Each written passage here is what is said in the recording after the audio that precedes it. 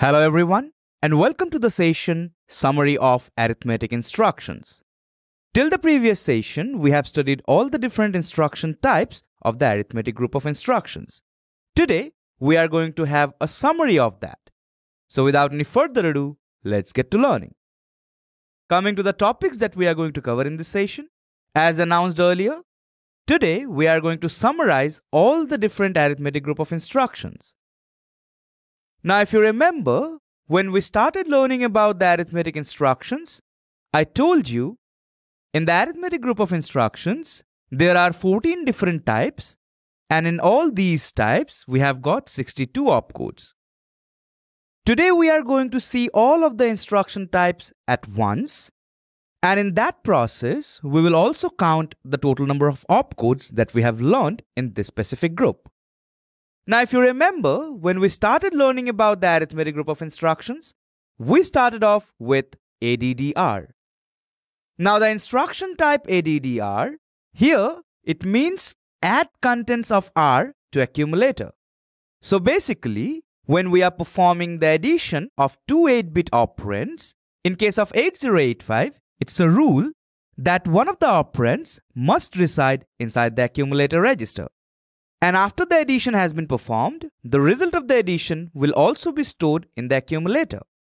Now coming to the second operand, it will be stored inside the register or the memory location, which will be specified by this capital R. So for the instruction type add R, there are 8 different instructions. I hope you remember why we are writing capital R in here instead of small r. And the reason is, along with the GPRs and the accumulator, in 8085, we have also got the opcode for the memory element.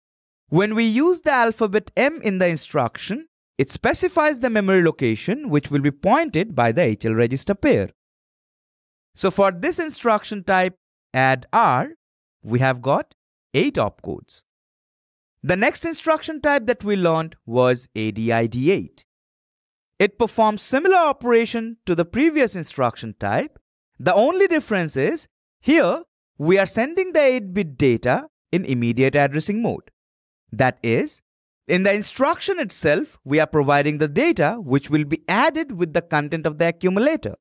So for this instruction type, we have got only a single opcode. Coming to the next instruction type, INRR. Notice, here also we are using capital R.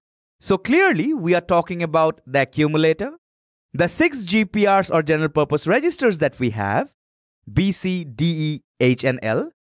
Also, we will have a variation of INRM, that is, the memory location which will be pointed by the HL register pair.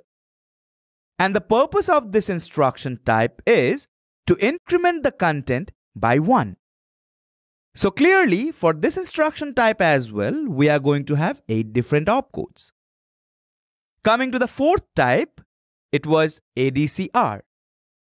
Now the instruction type ADCR, here the mnemonic ADC stands for add with carry the contents of R to accumulator. I hope you remember this as well. When we add multi-byte numbers, in that case, the 8085 microprocessor, since it is an 8-bit microprocessor, cannot process the entire data at once. So it will have to do the operation in parts. So for 16 bits addition, it will have to add 8 bits first, and from those 8-bit addition, if the carry is generated on the first place, thereafter when it will deal with the second part, it will have to consider the carry as well. And that's the reason why we need this instruction type, add with carry. As you can notice, 4-5 was loaded in accumulator, 3-3, that is the addend, was loaded inside the B register. The carry was set from the previous operation, and we made use of the instruction ADCB. That is, add with carry the contents of B to accumulator. And by the end of this entire operation, specifically this part, the outcome, that is 7-9, will also be stored inside the accumulator.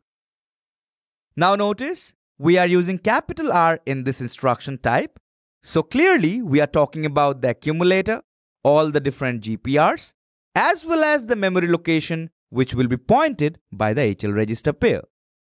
So for the instruction type ADCR, we will have 8 opcodes.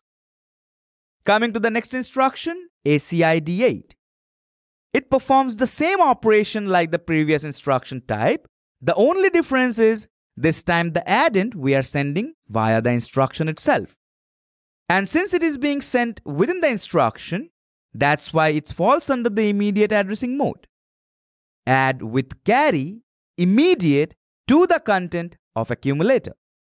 So for this type, there will be a single opcode. Now all these 5 instruction types pertain to addition. The next type that we learned was SUBR. From this instruction onwards, we learned about all the different types which involves subtraction. And here, we are supposed to subtract the content of R, which can be the accumulator, all the GPRs, as well as the memory location pointed by the HL register pair from the content of the accumulator.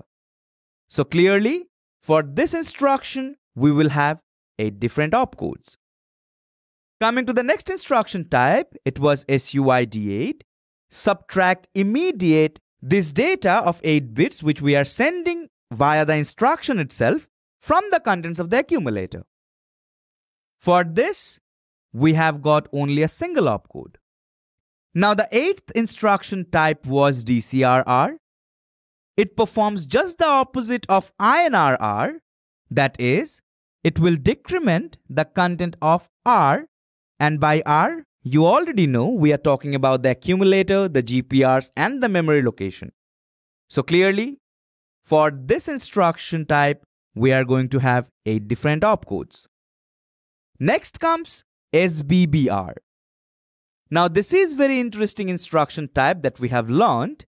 And let me remind you, what did we learn? The instruction type SBBR stands for subtract with borrow contents of R from accumulator. This instruction type is used when we perform subtraction of multi-byte numbers. Here also, just like adding with carry, we are subtracting with borrow. So for the multi-byte subtractions, since the microprocessor can't perform subtraction of more than 8 bits at once, therefore, the process will be done in 2 parts. First, this portion will be handled, and if there is a borrow, which will also be specified by the carry flag, then the carry flag will be set, and this will be considered during the next part. So while operating on the next part with the borrow, we make use of the instruction type SBB. Now since we have the capital R in the instruction, so we are mentioning all the different 8 things. And those are the accumulator, all the general purpose registers, and the memory location which can be pointed by the HL register pair. So for the instruction type SBBR, we have 8 different opcodes. The next instruction type is SBID8. This operates in the similar way like the previous instruction type. Here, we are supposed to subtract with borrow in immediate addressing mode because we are sending the subtrahend within the instruction itself. So for this type, there is only a single opcode. Coming to the next type, INXRP. If you remember, this instruction increments the extended register. Now by extended register, we mean all the different register pairs. However, while writing down the instructions, we only mention the first register in the pair. And the reason for that is, when we mention B, the later part, that is C, is considered to be an extension of the B register. And the same goes for DE and HL. And as you can notice, for this instruction type, we have got 3 different instructions. So clearly, 3 opcodes. Coming to the next instruction, it was DCXRP. It performs the opposite to the previous instruction. Basically, it will decrement the content of the register pairs by 1. So for this instruction type as well, we will have 3 opcodes. Coming to the next type, DADRP. Now if you remember, DADRP stands for double add register pair with HL register pair.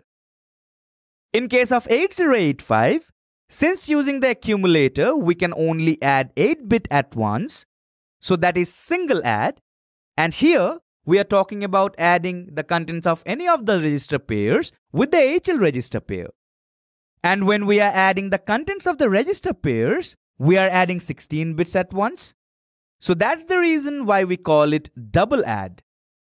And notice, in this instruction type, we have got 3 different instructions. Although the extension is not mentioned in the mnemonic, however, it is implied. So for the instruction type DADRP, we have got 3 opcodes. Coming to the last type, that is the 14th type, it is DA. And in the previous session only we have seen how it works. Basically, if we are dealing in BCD numbers, in that case we need the DA instruction so that after the additions have been performed, thereafter, if the corrections are to be made, we need the DA instruction. If the outcome doesn't need to be altered, the DA instruction will add 00 to it.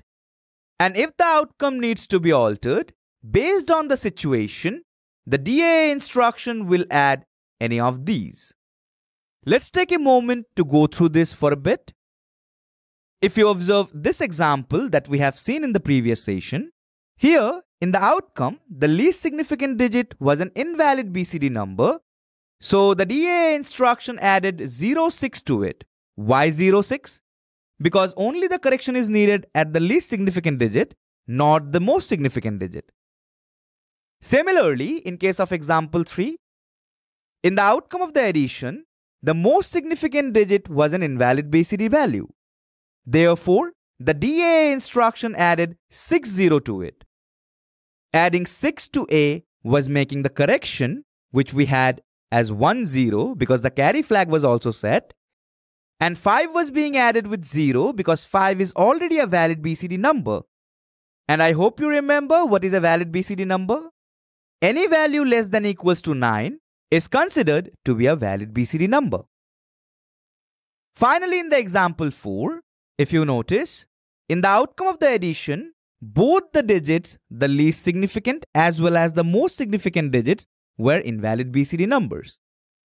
And that's the reason why the DA instruction added 66, that is the correction to both the digits so that we can get the proper outcome in decimal. And all of these are performed by this instruction itself.